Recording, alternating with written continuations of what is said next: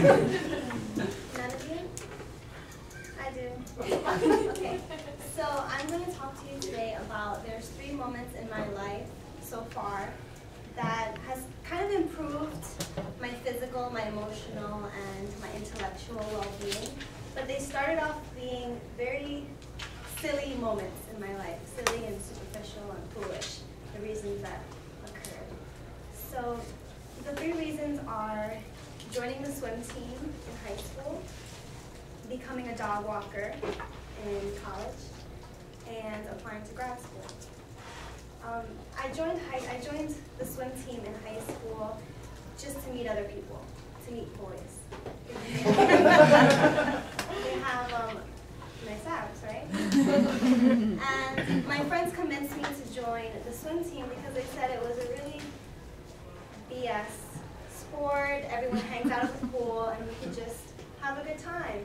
And I thought that was great. And my friends were expert swimmers, but they said, don't worry, you're not going to compete when you join. Only the expert swimmers compete, so you can just hang at the pool for like free. I said, okay, I'll do it. And when I joined, I didn't realize that a new coach had come in that season. And she told us the first day, all of you are going to compete by the end of the season, and all of you are going to become expert swimmers. And I didn't know how to swim, so that was kind of So at first, I was a junior at the time, and all my friends were juniors and seniors, and I had to be with the freshmen, with the boogie board, learning to kick properly, learning how to breathe, and I didn't even have an idea that you have to stick your head in when you swim, and this type of strokes that you have to make. So I learned very slowly how to swim. And it turned out that my foolish reason for joining swimming ended up being life-changing because I fell in love with the sport. I started to dive, and I actually swam a correct lap in the pool, and it was unbelievable. I didn't know that my body enjoyed this activity. Whenever I wanted to lose weight, I would run or I'd do crunches, and I hated it, and I never knew that you can do a physical activity that you enjoy.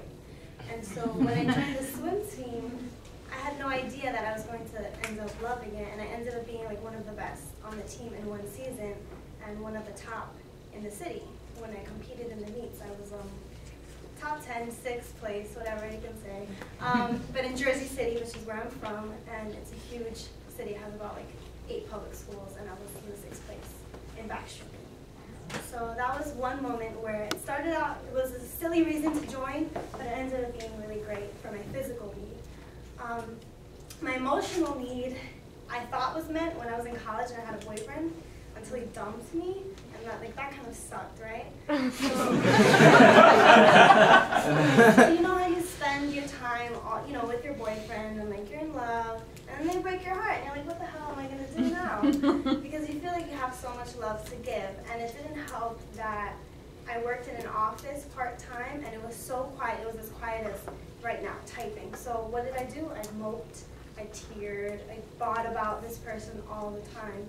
And you would think that MySpace or Facebook or any type of internet surfing would help me to cope or like help me to get my mind off.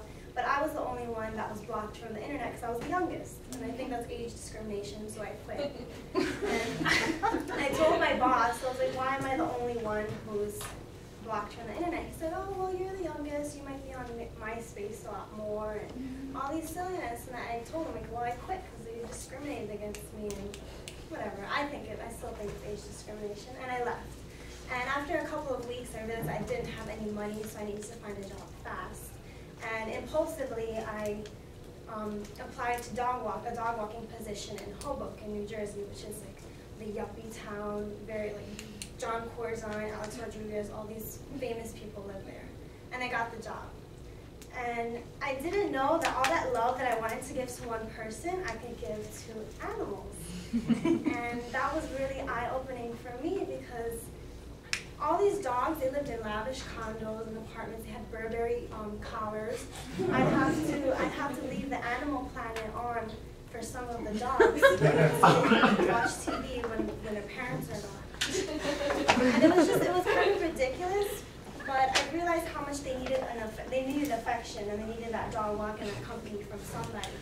There was this one dog that I walked 3 times a day, 6 in the morning, around 2 in the afternoon, and sometimes they would ask for him to be walked around 9 at night. So that means the entire day he's alone in his apartment. And it was so sad for me, but I also felt like, well, wow, this impulsive decision to be a dog walker, to get out of an office, to heal my broken heart, I was able to fall in love with my little dogs and just give them the affection that they need. So the third need that I had was my intellectual need, which I was kind of talking to Terry and Rick about yesterday. I wanted to go to grad school for really superficial reasons, especially to the new school. New York, I'm from New Jersey, and I wanted to have an excuse to come to New York a lot more.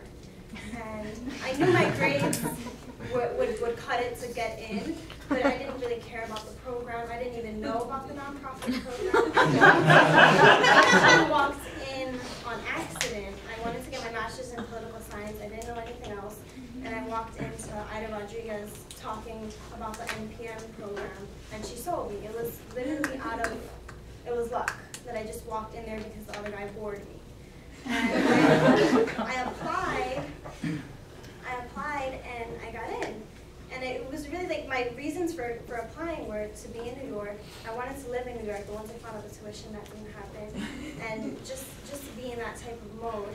And it ended up feeling like an intellectual need for me because everything that I'm learning is unbelievable, and I feel like I want to learn even more.